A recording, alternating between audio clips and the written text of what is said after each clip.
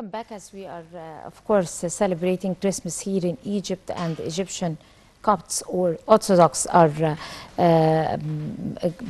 holding festivities and rejoicing with all Egyptians, also because they are the origin of Egypt. And as we are holding the festivities for Christmas and remembering the beautiful history and the stories of Jesus Christ and Virgin Mary and how it all started and all this, today we're going to be taking a quick look or a flashback into the history, the Coptic history. And we're very delighted to be having with us Mr. Ihab Wagdy, is tourism expert and a historian. Good morning, Mr. Wagdy. We need to learn more about the flight of the Holy Family. Of course, we're going to delve into the details. We all know that Egypt is very precious because God have chosen Egypt as for the Holy Family to take refuge into Egypt. And he said, he acknowledged them, he talked to them in the Holy Book and said, you're going to be safe, and it's going to be a safe haven for you. And they just immediately started their trip, the holy trip, fleeing from Herod all over to, and took the course of the, you know, the rest of the story. If you like to elaborate. Indeed, indeed. To start with, I have to say Merry Christmas to everybody actually in Egypt and around the world. Recognizing that we celebrate Christmas here on the 7th of January as the Orthodox Church, the Coptic Orthodox Church, recognize this day as Christmas or the birthday for Jesus Christ. When we say Copts to start with, we mean the Egyptians. Because there is a common mistake when we connect the religion to nationality. Means that when we say Copts, it's a nationality, it's not a religion. That's why we would hear the Greek Orthodox Church, the Russian Orthodox Church. Then when it comes to the Egyptian Orthodox Church, we would hear the Coptic Orthodox Church. So the word Copt means an Egyptian. And actually it got an origin, Hikabitah, that was the original word, an ancient Egyptian word, that it became Gebet, Geptos, and that was the name of Greek. Egypt in Greek, and the inhabitants of this country, they were called Copts. Then, starting from the 1st century AD, Christianity appeared in Egypt when Saint Mark brought Christianity to Egypt, to Alexandria in particular, which was the capital of Egypt at that time. And that's why the Pope of Alexandria, and by the way, we know that there are two popes in the world, the Pope of Rome and the Pope of Alexandria, who's sitting on the seat of Saint Mark. But before this, the Holy Family came to Egypt. The story started when Herod, or Herodas, the Roman king, wanted to kill the child, Jesus Christ, because he's the king of the Jews, as he was told. Therefore, he ordered that all the kids should be killed, or the infants, or the babies should be killed. What happened that Joseph the carpenter saw in his dream the angel telling him that you've got to take Virgin Mary and Jesus Christ, the child, the baby, the infant, to a safe land, which is Egypt. therefore, they came from Palestine via Sinai, entering Egypt from the northeast. Exactly, I'm talking about Rafah, then Al-Arish, then via Rafah, Al-Arish, Al-Farma, which is to the east of Port Said and Port Fuad. Then afterwards, they went further to the southwest towards Shar'iyya governorate, Tal Basta. Then they took their route afterwards to Al-Gharbiya. Actually, we have Samanud, we have Sakha also before it.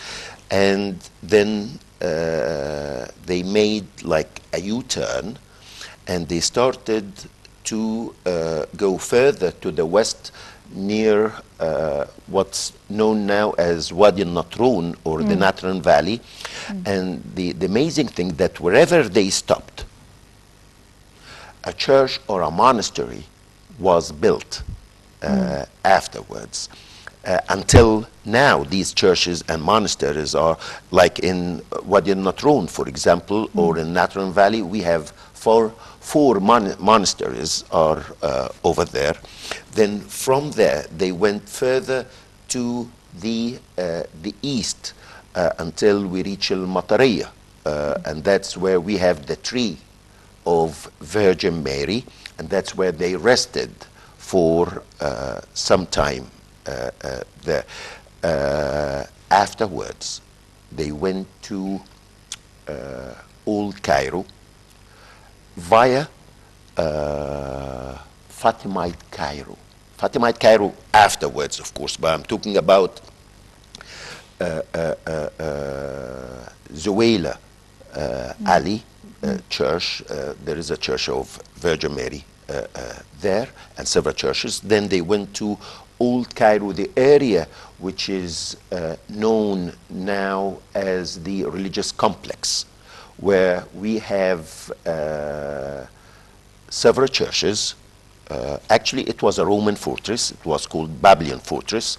Then afterwards, several churches were built in there, including St. Sergius and Pacus Church.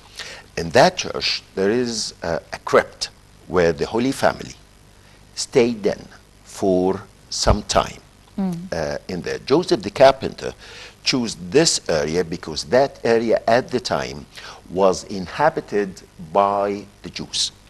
And when we say the Holy Family, they were Jewish originally. So he preferred to stay between his people for some time over there. I'm keep repeating sometimes because there are some sources saying that they stayed there for 40 days. Others said 3 months. Others said, no, they were 6 months. Let's say they spent some time there in that crypt or that cave, which became the first church in Egypt, the oldest part. And by the way, in that area, that's where you will find that Egypt was the melting pot for all the religions, all the cultures, all the people coming from all over the world. If you imagine that in this area, we have the oldest synagogue in Egypt, the oldest church in Egypt, That's true. the oldest mosque in Egypt, and we are talking about few meters between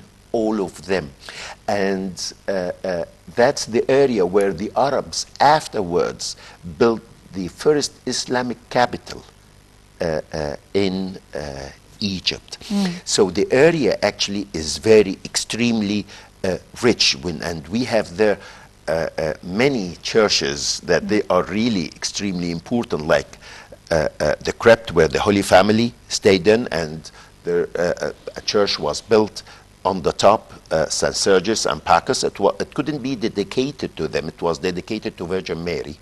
But the churches carrying their names, the two soldiers who lost their life. There we have the hanging church, and by the way, A very popular one. it's a very extremely popular, the hanging church or the suspended or al-mu'allaqa church that was built on the top of the two Roman towers that remained from the Roman fortress over there. From that area, they went to Ma'adi. And another church was built in there, and that's the point where they crossed the Nile to the west bank, going to a place which is known now as Mitrahina. The ancient Egyptian name, of course, was Memphis. They went to Mitrahina, and from Mitrahina, they went further to the south. And again, we'll find the caves like in Jabal al-Tir. Then we'll find also some other monasteries and churches were built further down to like Al-Maharra monastery in Asyut. So several churches and monasteries were built wherever they went. And when we talk about the route that, or the path they took, you can imagine that we are talking about like 3,500 kilometers within Egypt.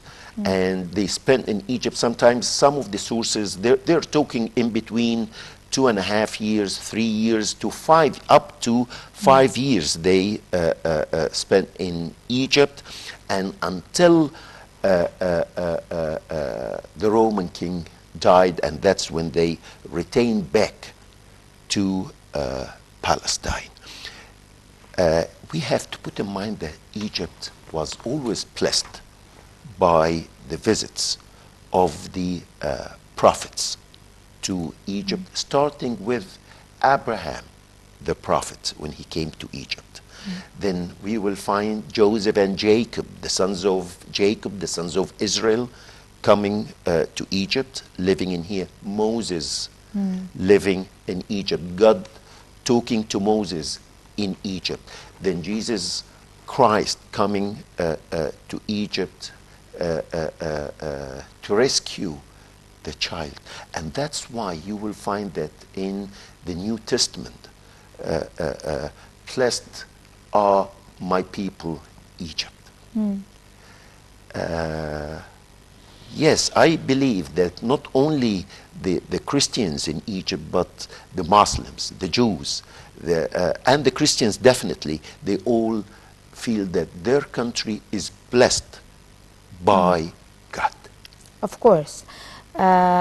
We need also to, it's important to, when we remember the path of the Holy Family and revive it, because the government is reviving it, and in collaboration with the Ministry of Environment also creating what is known now as the eco-tourism, and the planting of 1 million tree, and of course amazing ideas. Let us just remember the important stops, the highlights and story behind each, like for example the tree that Virgin Mary used to rest, and you know, the sycamore tree in Matariya. Right, and that area. Why is it so special? And other monasteries that they took refuge, and what was so special about specific monasteries or specific places that they stayed for a while? Actually, when they came to Egypt, they followed a certain path. That path was known some time ago by the Coptic Church, and recently, to tell you the truth, the Ministry of Tourism and Antiquities is playing a major role in this, with the cooperation of the Ministry of Foreign Affairs, Culture, Ministry of Culture, even the NGOs. So you can say that the country is really cooperating in this up to that 2 weeks ago, I think we still remember the visit of the president to Old Cairo, that area, to reveal that project of restoring and spotting a light on that route. The visit of the Pope of Rome, Pope of the Vatican, I'm talking about Pope Francis, to Egypt in 2017, that helped a lot. The Vatican recognized the bath as a pilgrimage to Egypt, and they did visit Egypt following this bath. From our side, we are doing a great job as a country, as a government, as people. If you imagine that they have to plant, for example, the palm trees all over the bath to imitate the way at the time when the Holy Family visited Egypt. When you have renovation for churches, whether in Old Cairo or in Samanud, or in even the restorations at the monasteries in Wadi al-Natron, in al-Muharra, the caves in Jabal al-Tir, in al-Minya, all of this is showing that when we really have the will to do something, we can succeed in that. And we are, from my point of view, we are doing very well concerning this point. The encouragement that we are receiving from the government, from the president himself, actually from the NGOs, from the businessmen.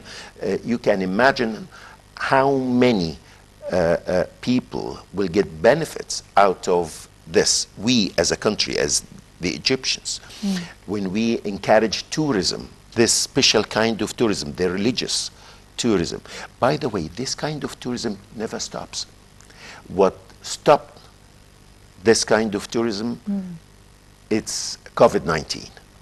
Exactly. But without this, if you take it on the scale for the Muslims, for example, when they make the pilgrimage to Mecca, this kind of tourism, it's going all the year around over there, whether the Umrah or the pilgrimage that the Muslims do. And giving special secrecy to the place. Indeed, the point is, indeed, actually, the point is that you are going to create jobs. You're going to employ people. You're going to sell Egyptian products. The studies that were made, it's talking about 15 billion US dollars just for the pilgrimage that was recognized by the Vatican itself, and they came in to Egypt. I guess it was in 2020 when, like 73, there was a delegation came in here. Also, you have some Catholic tourists who already started this bath. There are some following this bath. There are some tourist companies itself started to have this bath on the touristic map of Egypt, which is actually a kind of tourism that, again, never stops. Of course, it doesn't stop, but at the same time, it's being renovated and it's being empowered and enforced by the government. But at the same time, it is giving Egypt special importance. Indeed. We did not create that this type of importance, but it was mentioned in the Bible, it was mentioned in the Holy Book or Quran, and it was mentioned in Tawran, everywhere. But then it's not only the path of the Holy Family, but other places too, like St. Catherine, like other places, like in, places like synagogues, for example, in Midtown Cairo and everywhere else where they are located. I mean, like you earlier kindly mentioned, that Egypt is a cradle that gathers more than one religion. The tolerance of Egyptians, embracing religions together, We have that harmony. We have to put in mind always that Egypt, it was always an open country for several immigrations from all over the world. And that's, by the way, that's what created Egypt. That's what made Egypt, Egypt as a great civilization. Because when you talk about a great civilization, it's give and take. So I want you to imagine that if there was any dryness to the east or to the west of Egypt, because where Egypt is located, that's desert, apart from the Nile that runs through the country. So whenever there was dryness to the east or to the west, people were moving to Egypt. Wars in the Mediterranean or in the southern part of Europe, people were moving to Egypt. Floods to the south, people were moving to Egypt. All of this created this country, the melting pot of different people, different beliefs, living together. And that's something I think we should be proud of. But talking about Egypt as a religious center, if you, for the Jews, that's where Moses grew up. For the Christians, that's where Jesus Christ and the Holy Family came. There is something I'm always saying. This land was the first land Jesus Christ touched with his feet when he started to walk as a child. So the first land he walked on was Egypt, right? Then when you have Islamic Egypt afterwards, or Islamic civilization in Egypt, we have, for example, the biggest Islamic museum in the world. That's in Egypt. You have places where the first Muslims and holy ones were buried also here from the family of our Prophet. So you are talking about a very special country, and if we decided to use the religious tourism on a larger scale, I think we will get out of this with many benefits for the people, for the country, for the economy. It's not only this area. As you kindly mentioned a few minutes ago, the monastery of Sinai, I mean,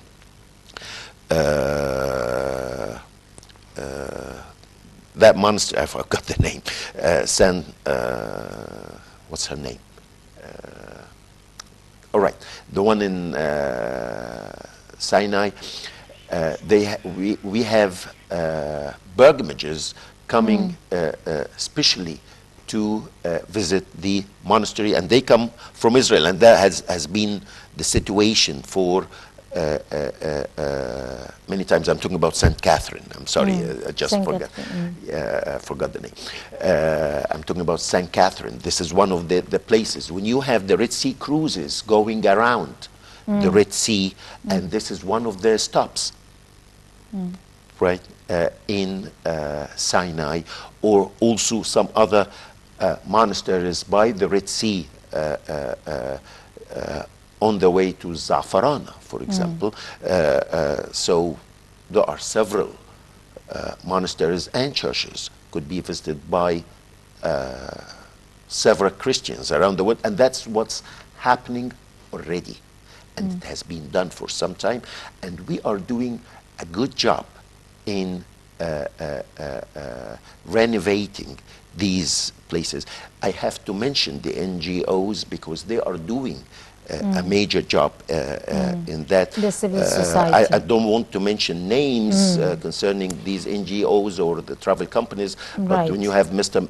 Gabur, for example, Munir Gabur, who started this. Unfortunately, we're not supposed to be mentioning names, but civil society is very active when it comes to giving a boost to tourism in general. It does help indeed. On this note, we'll have to end it here. Of course, Mr. Ihab Wagdy, your tourism expert and a historian and Egyptologist, thank you so much. You're more than and welcome. You have Merry Christmas and Happy Holidays. Merry Christmas to you and to the whole world and to the Copts. I mean the whole Egyptians, whether all of us, Christians or Muslims or Jews, all of us. Merry Christmas to everybody. Same to you. And we're going to go to a short break and we'll come to continue the breakfast show, so stay with us.